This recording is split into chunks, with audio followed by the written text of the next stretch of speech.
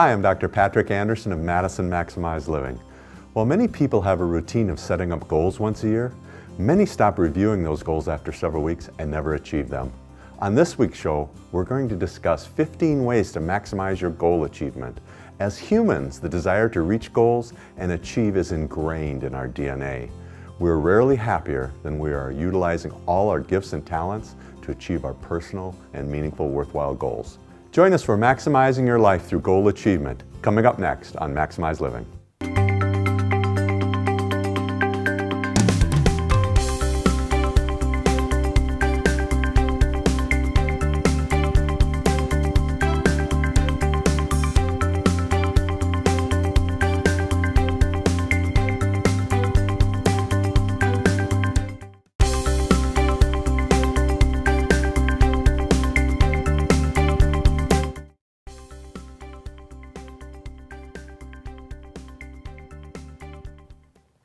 Welcome back to Maximize Living with Dr. Patrick Andersen. And we're talking today again about maximizing your life through goal achievement, part 2. We did another episode on this, and we're going to drill down into more specifics this time on how you can actually achieve your goals. So our first step here, we've got 15 steps. The first one is just deciding what you want. That's the hardest one. Can be a hard too. thing for people, yeah. And you know, I think the key here is deciding your goals, not what society tells you you should want. So break those down into the categories and decide what you want. So things either happen by design or they happen by chance. And I'd rather design a life by setting goals and directions than to just let chance take its course. Yeah, why not at least give it a try, for sure. We're really wired for goal setting. Our bodies are we're goal-setting organisms. We strive to achieve and grow. We're wired for what Tony Robbins calls CANI, C-A-N-I, constant and never-ending improvement in whatever area you choose, but we're really wired to work to improve. And there's great joy in doing that. So when you set the goal, you want to be congruent with your own belief system. We talked in that on the last show, that it's really congruent with what you want. And you want to say it in terms like, I will be this, or I will have this, or I have this. And act as if. Act as if is really important. And then the size of the goal matters. It's right size goal matters. So if they're too small, they can be boring and not achievable, but it's nice to throw in some, I like to call them God-sized goals. They're just so big, it's like, that's crazy. But it's also make sure you have some small enough to make sure you can achieve them. And the key, of course, is to reward yourself every step of the way. Yeah, we'll talk more about that. Yeah, that's an interesting thing too. So let's talk a little bit about step number 2. So now you know what your goals are. Now you want to write those down. Yeah, 3% of people write their goals down, and less than that read them every day and night. And that's all you have to really do is write them down, read them, break them down, start taking action. And there's a story. Jim Carrey at one point in his career had hardly any money at all. He was really down and out. So putting this to work, he set a goal. He wrote a check to himself for services rendered, paid to Jim Carrey for acting services rendered, $10 million. And he carried that around in his wallet for a year. Guess what happened? Sure enough. He got hired to do the film Mask, and his income from that movie was $10 million. Oh, wow. Isn't that fun hearing stories like that? Yeah. I mean, that just encourages and gets you thinking about making sure you ask the right questions and open up that possibility. But if you never ask, it won't open up. So write that check to yourself today. Yeah. Right? Why stop at 10, really? So we don't want to get greedy. Right, okay, we'll start small. We'll work our way up to the billions later.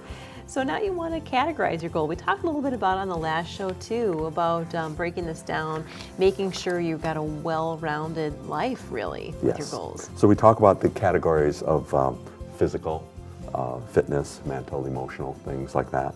The mind and your education, are you growing? Are you growing mentally? Are you learning new things? Spiritual, are you growing in a spiritual way?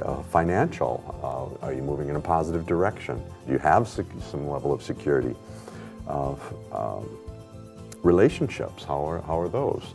And recreation, do you have things planned for recreation that you do on a regular basis? Because you will perform better if you have recreational things planned and vacations planned. You know, I always, you know, I like to work and always have some kind of vacation, something planned, and then work seems so much easier. Otherwise, the drudgery of if you have a job, right. you know, it's like like that, where you might just say, all I ever do is work. But when you got 6 weeks from now, you know, going someplace, and then it makes that hard work much easier. So you just play little games with yourself, and it really helps. And then work career, and where you're at on that. And of course, what we do is we rate each of our performances, or where we think we're at on the 0 to 10 scale, and kind of make a wheel out of that. And we want to make a round wheel with long spokes.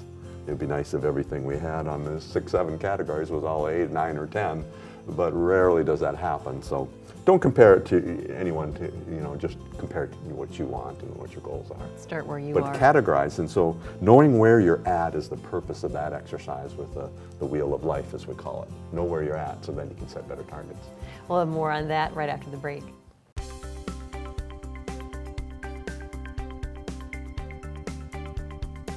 Have your questions for Dr. Pat answered on an episode of Maximize Living. Send your email to drpat@wi57.tv.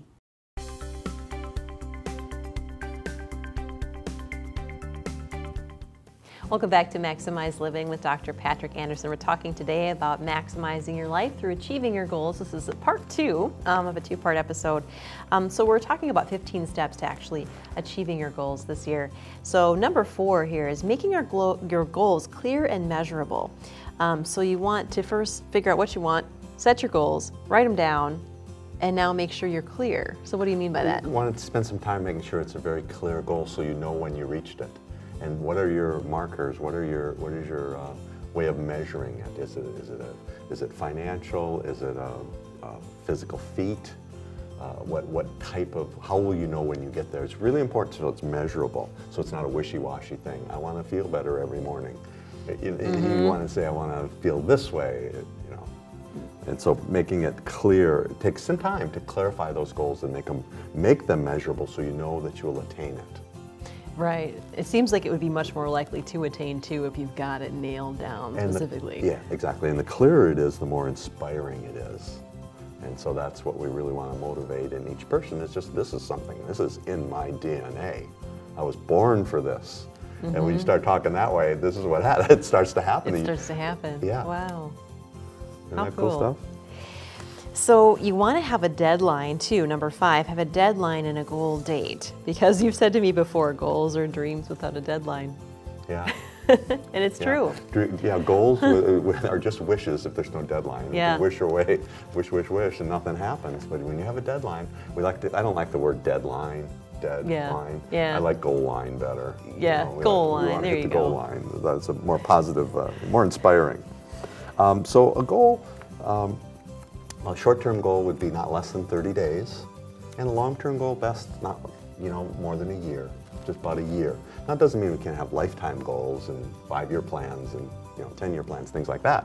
But the 30 days for a shorter goal and 1 year for a longer goal really makes a difference.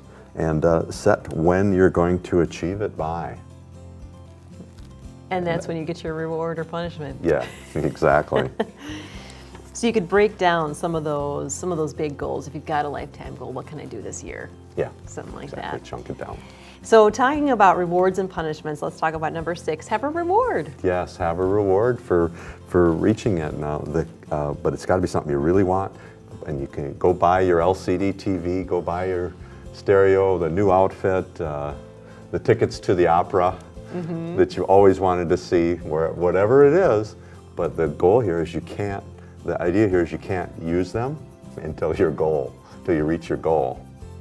And so you want a reward that really inspires you, and you will reach down and it will cause you to do things and be more innovative and more sustained focus than you ever had before. That is a big secret. Now we have a pain-pleasure paradigm. We're either people who avoid pain predominantly, or we may be a personality that is attracted to pleasure predominantly. And we're each a little bit of both, but some really will be more attracted to pleasure. For myself, pleasure would drive me because as a weightlifter, you go through pain. If I was avoiding pain, I probably wouldn't exercise. You wouldn't do it, right, yeah. So we'll pay a price for a future benefit. So let's tie into that then with number 7. You know, having a penalty. You call it a vomit-inducing penalty. It's not a normal see where you're going with this. This is a penalty that you will just cringe if you have to do it. Maybe go apologize, admit you're wrong, maybe clean latrines somewhere, you know, shovel some sidewalk, you know, rake your neighbor's leaves that you don't like. But the other thing with that penalty is really the reward that we're going to achieve. You open up your big new TV or your new furniture. You have to give that away to somebody. Yeah. So that's the whole idea of having 2 bulldogs on your butt, the penalty, the vomit-inducing penalty. And then giving it away. There's the 2 bulldogs. Yeah, and then the diamond to reach for, to leap towards. And it's the motivation that causes us to achieve our goals. And those reward penalty paradigm really helps. And you get the extra reward of actually having achieved your goal. Exactly. Too. So stay with us. We'll have more on goals right after the break.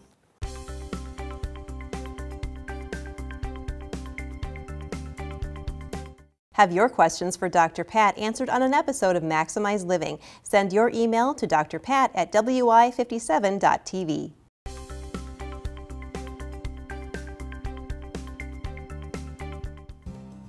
Welcome back to Maximize Living with Dr. Patrick Andersen. We're talking about achieving your goals today. And during the break, you started to tell me a story, but you said we had to wait till we were on air because we want to share with all of you about a kid who had set a goal really, really high. And he was going to buy himself a car. A very young doctor. He said very, very high goals, and his reward was this fancy car, sports car, and his goal was really astronomically high. And his coach at the time says, "Well, that's good, but who are you going to give it to? Who are you going to give your car to if you don't reach your goal?" All of a sudden, his goals started to come down to a little bit more realistic. So the reward penalty paradigm, the pain pleasure paradigm, really works to right size those goals and make them attainable. So it's okay if you kind of resize it. Yeah, it's okay. Did he achieve it? I don't know. Oh, I'm sure he did. If he sized it down. When a car's at stake, I'm sure he did. I bet he did. So we talked a little bit too before the break about taking like a big goal that you might have, a lifetime goal, and breaking it down into little pieces maybe for this year. So that brings us into number 8, chunking it down. Chunk it down. We have fairly lofty goals that mean a lot to us. And the more you can make baby steps and do a baby step every day, the more achievable it is. Until you get to the very top of your goal, which could be almost insurmountable. It's like, how do you eat an elephant? Well, one bite at a time. And it's kind of like that with a goal, and we often don't do that. So take action every day towards it. But we call it the big goal, BHAG. BHAG, what's this? BHAG. It's a big, hairy, audacious goal. Oh, there you go. So it's just like, wow, that's huge. That's the big one. That's the big goal. So, jet yeah, that's the 747. But you chunk it down and go, bit by bit. And then the key with each step is to celebrate the victory. Celebrate, celebrate, celebrate. So the more you chunk down a goal, the more chances you have to celebrate. The more you celebrate, the more it becomes real, as you can see it coming to fruition. See, these are just little celebrations for these little goals. Well, I like to celebrate, so you can celebrate all you want. if you can buy more than one TV for yourself, go for it. So then that kind of leads into number 9, taking action every day. So they sort of pair together, it seems like. Yeah. We want to read your goals day and night. So keep them by your bedstand and read them day and night. The last thing on your mind is really valuable for George, your subconscious mind, to work on. Because why do all the hard work? Let George do it. Let the heavy lifting be done subconsciously. And so, and then take steps toward your goal every day. Some kind of step, some kind of new thing. And as you move forward, you'll get more innovation, more ideas how to reach your goal all the time. So it isn't so much, first you want to know what you want. Then you want to know why you want it. And then you want to know when you want it. Then the how you get there becomes easy when you know when, why. When, why, and how. Yeah, when, what, when. What, when. And why. Why. And the big why is, there's whole books written on just why. What's the big why? What's your big why?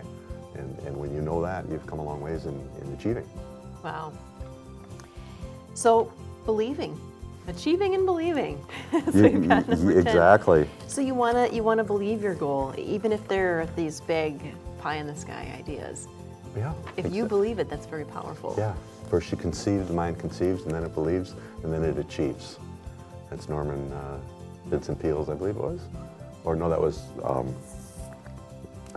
guy who wrote Laws of Success. Okay. I'll think of his name. But having a goal board is a really good way of doing it. Put your pictures up. And I once had a goal board. I used to drive a beater of a car when I first started practice. And I saw this, I'm kind of a car guy, I saw this car. It was just a great car. It was a T-top 280Z Datsun years and years ago. And well, lo and behold, in the magazine, they had a fold-out picture of this incredible car, T-top car, and so I put it up on a board. And within 3 months, I ended up owning that same car. Oh, it was in really? a showroom in Milwaukee on a cold, rainy day. And I saw it and was able to get it. Wow. And it's just amazing so be careful what you put on your goal board, because it starts to happen. Because it starts to come into your life. So you want to visualize, you want to believe, but you want to visualize. But even beyond visualizing, we call it visioneering. It's like engineering with more specificity. We want to visioneer, see it, feel it, taste it. Make it real to Make yourself. it real to yourself. We'll have more on that right after the break.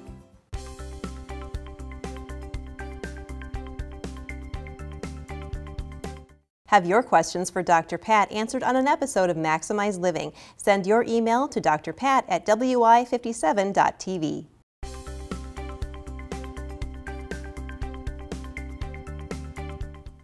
Welcome back to Maximize Living with Dr. Patrick Andersen. We're talking about achieving your dreams today, achieving your goals in 2017 and beyond. So you wanna believe. You want to truly believe your goals are going to happen. Yeah, the more you can see it, feel it, taste it, the more it's going to come into reality. Thoughts are things. So when you write it down and believe it and visioneer it, it becomes much more likely to happen. So you must first, we achieve things twice. First, on the inside in our minds, we see it, and then it comes to reality. So I love that statement. You know, when we see, first you must see it and believe it, and then you'll achieve it. You'll achieve it. You see it twice. Wow. And then what if in the positive? So see, what if I actually do this? Who am I going to tell? It reminds me of what we call the miracle question. Who am I first going to tell when I achieve this? How will I feel? What will I do that day? When I, you know, those are motivating things to ask yourself, and it helps drive you towards it. But what if in the positive is one of my favorite things, because so many people live their life on what if in the negative. What if I don't pass this test? What if I don't get this job? What if I don't? And they're really catastrophizing and holding themselves back.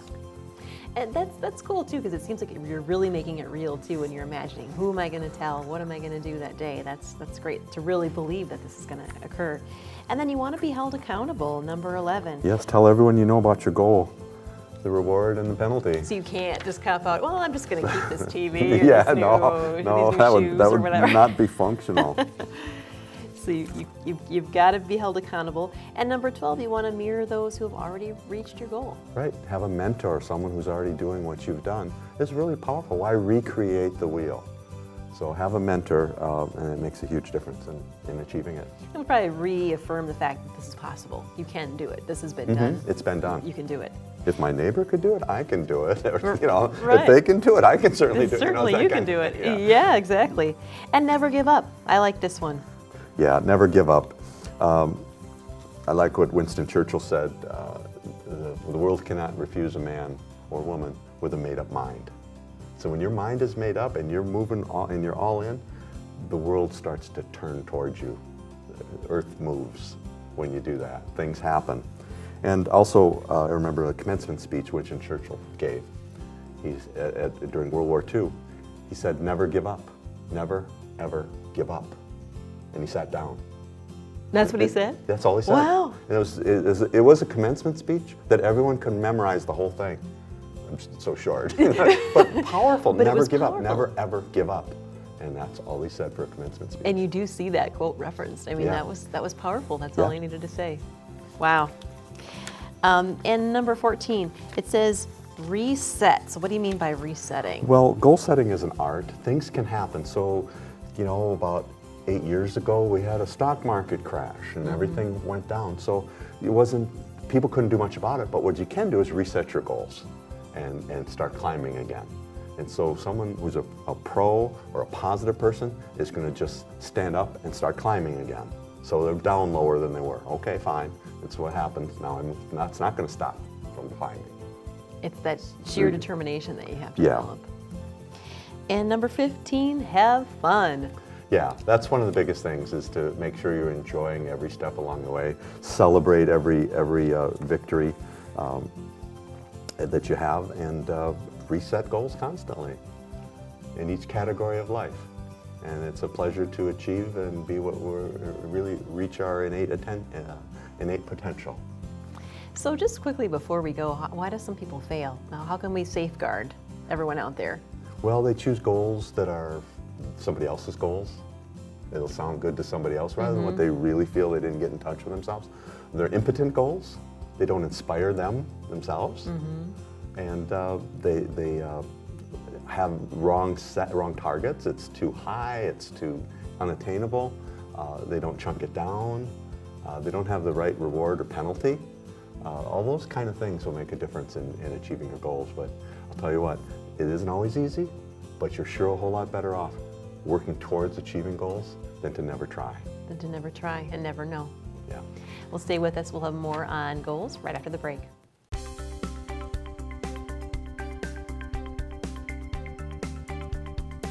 Have your questions for Dr. Pat answered on an episode of Maximize Living. Send your email to drpat@wi57.tv. Thank you for watching Maximize Living through Goal Achievement, Part 2. Hopefully, these powerful tools will allow you to turn your dreams into reality with predictability. The subconscious mind is a powerful tool. When you give it the direction of meaningful goals, your body, mind, and spirit come alive like never before. As Winston Churchill said, the world cannot refuse a man with a made-up mind. For Maximize Living, I'm Dr. Patrick Andersen. Until next time, live well and God bless.